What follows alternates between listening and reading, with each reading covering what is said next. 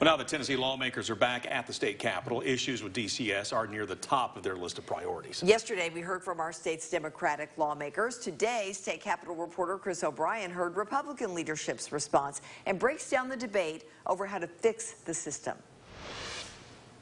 We have workers who are extremely passionate, but extremely overworked and underpaid. Democrat leaders coming together, urging Governor Bill Lee to implement executive action. Raise salaries, commit to a case cap for these workers. The plea comes after a new state report found high instability for foster children in Tennessee.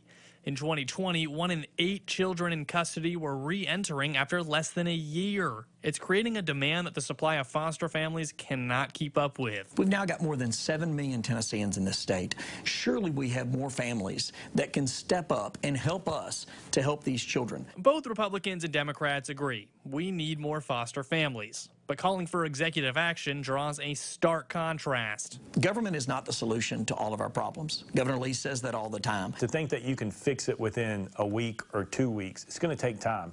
You know, he's already sent in an expansion letter to increase the pay of DCS staff. That's coming. We'll put it back. He'll put it back in the budget this year. Regardless, both sides agree that a fix needs to come sooner rather than later because DCS is in dire need. At some jobs, it's, you know, maybe somebody doesn't get their hamburger, but if you don't do everything you can do with children's services, a child can die. In Nashville, Chris O'Brien. Now, Sexton says there's a meeting that DCS will have with members of the legislature in the next 2 weeks to talk about how it plans to use any funding it receives.